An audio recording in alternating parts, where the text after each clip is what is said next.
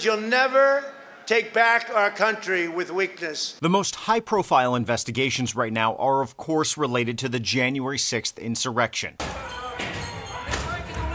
The FBI left the door open to indicting Trump, and the District of Columbia Attorney General specifically says he may charge Trump with a misdemeanor for inciting the riot. A guilty verdict would mean up to 6 months in jail. Though even while advocating for the criminal justice system to do what the Senate could not, Republican Minority Leader Mitch McConnell admitted, by the strict criminal standard, the president's speech probably was not incitement.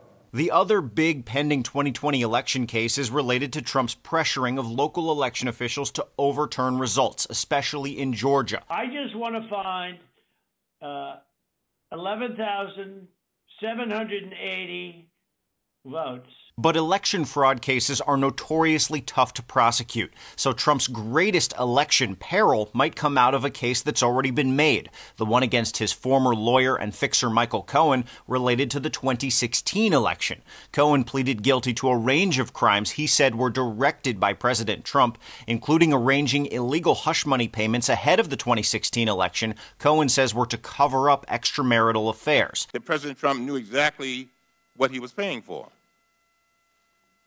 There is no doubt in my mind. Trump has denied all those claims, along with a litany of other litigation in the works in New York. Manhattan District Attorney Vance has been looking at Trump and his businesses for insurance and financial fraud. And New York Attorney General Tish James may have a range of civil indictments under seal related to Trump inflating his assets to get loans and deflating his value to avoid taxes.